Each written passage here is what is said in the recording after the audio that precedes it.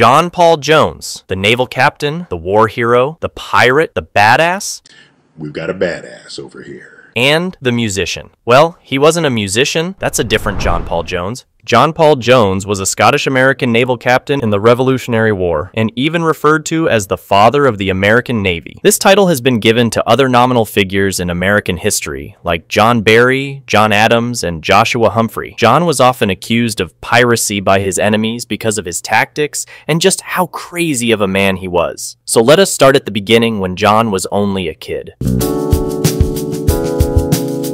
John Paul was born in Arbroath, Scotland. You can even visit his birthplace and the house he lived in today. John Paul first started his maritime career at the ripe age of 13, which is pretty crazy to think about because when I was 13, I was jacking off and playing video games every day. So, Paul would sail on many ships until 1766, when he would sail on the Two Friends as a first mate, and then abandon his position while docked in Jamaica. He would eventually obtain another position on the brig John, which sailed from port in 1768. While the brig John was sailing, both the captain and a ranking mate suddenly died of yellow fever. Paul would navigate the ship back to a safe port. The owners of the ship were indebted and made Paul the master of the ship and crew. Paul would go on 2 voyages to the West Indies with the ship and crew until 1770, when John would have one of his crew flogged after trying to start a mutiny about wages. The sailor would die 2 weeks later and tarnish all of the reputation John Paul had built for himself. This would lead John Paul to flee to Fredericksburg, Virginia, and change his surname to Jones. On a side note, there is a long-held tradition in the state of North Carolina that John chose the name Jones in honor of Willie Jones. Willie Jones was a delegate to the Continental Congress. In the summer of 1775, Jones met Joseph Hughes and other revolutionary leaders in Philadelphia. It was not long after this that John Paul Jones would join the American Navy. With the help of many members of the Continental Congress, Jones managed to be appointed as a first lieutenant of the USS Alfred in the Continental Navy on December 7, 1775. Jones would sail on the USS Alfred to the Bahamas to raid Nassau for military supplies. Later, Congress would order the construction of 13 frigates for the American Navy, and Jones would be assigned as a captain of the USS Providence in the summer of 1776. As the commander of Providence, Jones would provide a wide range of services for the Continental Congress, such as the transport of troops, the movement of supplies, and the escort of convoys. One day, while performing one of these services, Jones was able to assist a brig from Hispaniola that was being chased by the HMS Cerberus, a British Royal Navy ship. The brig from Hispaniola would then be purchased by Congress and put in commission as the USS Hampton. After all of this, John would step up his game and head to Canso for an attack. John would destroy 15 vessels, then pillage the communities of Petit de Gras, Arisha, and Nova Scotia. While doing all of this, he would recruit men to fill the ships he would capture. John would then carry out another mission, a mission to liberate hundreds of American prisoners forced to labor in coal mines in Nova Scotia and raid British shipping. But due to heavy winter conditions, John was prevented from freeing the prisoners, except John wasn't going to leave on a loss. So while John was sailing, he came across the Mellish, a vessel carrying a vital supply of winter clothing intended for General John Burgoyne's troops in Canada. John would capture the Mellish to prevent the cargo from being delivered. Now, John was having a lot of success at sea, which would make you think he would be in high favor with those in authority. Well, he wasn't. See, John disagreed with a lot of people, especially with Commodore Hopkins. John believed that Hopkins was hindering his advancement by going against his campaign plans. The result of the feud placed Jones with a smaller command on the USS Ranger. John would sail to France in 1777 with orders to assist the American cause however possible with the help of Benjamin Franklin, Silas Deane, and Arthur Lee. They would all promise the command of Indienne, a vessel being constructed for America by the Netherlands in Amsterdam. The ship would inevitably be sold to France instead, which was still not an ally to America. This would lead to Jones once again be left without a command. John would stay in France and form a close friendship with Franklin. On February 6, 1778, France would sign the Treaty of Alliance with America, and only 8 days later, John and his Ranger would become the first American naval vessel to be formally saluted by the French. John would write of the event, "I accepted his offer all the more, for after all, it was a recognition of our independence and in the nation." And on April 10th, Jones would set sail for the western coast of Great Britain.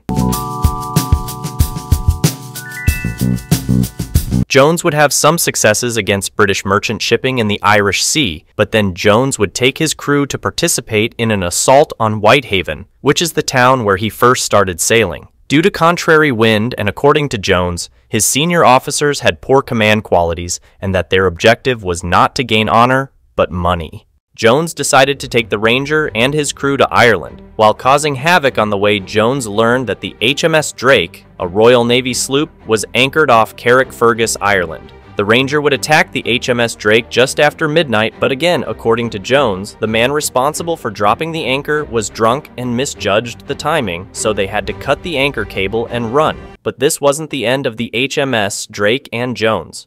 So now Jones decided to go back to Whitehaven to make another attempt at raiding. Jones' plan was to take 2 boats of 15 men in the middle of the night and set fire to and sink the 200 to 400 ships docked in the harbor, but ultimately, this plan would go to shit. The first problem arose during the journey to shore when they were slowed by the shifting wind and a strong ebb tide, and once they made it to shore, they would successfully destroy the town's big defensive guns. The second problem began when some of the party were sent to raid a public house, but instead, they would stop and have a drink in the middle of the raid. Because of all the delays when they finally went to arson the ships, it was dawn, and this caused a civilian to slip away and alert the town, which in turn caused the fires to be put out and forced the Americans to retreat. Because the town defenses were destroyed, Jones and his crew were able to escape.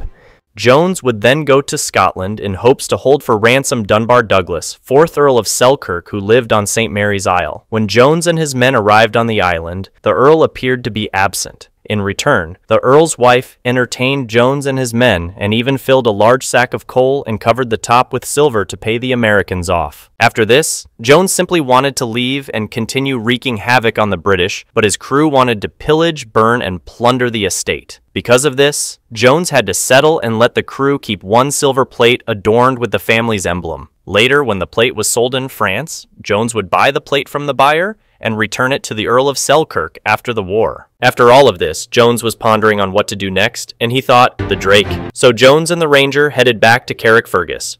The Ranger would attack the Drake and this time capture the ship. In 1979, Jones would take command of the 42-gun USS Bonhomme Richard and assist a vast French and Spanish invasion fleet by providing a diversion by heading for Ireland. While en route to Ireland, Jones would come head-to-head with the more powerful English warship HMS Serapis. After 3 hours of gunfire, Jones would slam the Bonhomme into Serapis, strategically tying them together. The British would ask if Jones was ready to surrender, and he would famously respond, "I have not yet begun to fight." Later, one of Jones' naval officers would toss a grenade onto Serape and cause severe damage which would cause the British to surrender. This battle would make John Paul Jones famous, and within a year, King Louis XVI would honor Jones with the title Chevalier or Knighthood, and the Continental Congress would give him a medal made of gold for his valor and brilliant services. While in the meantime, Britain could only think of him as a pirate. By the end of the Revolutionary War in 1787, there was not much work left for John in America, so what did he do? That's right, he would enter the service of Empress Catherine II of Russia, and John was even granted a new name, Paul de Jones. Led by Prince Charles of Nassau-Siegen, Jones would take part in a naval campaign in the Black Sea against the Turks. Jones and the prince would successfully repel the Ottoman forces from the area, but the prince was jealous of Jones and would turn a different prince, Prince Grigory Potemkin, against Jones. Although Jones would be awarded the Order of St. Anne, he would leave Russia the following month.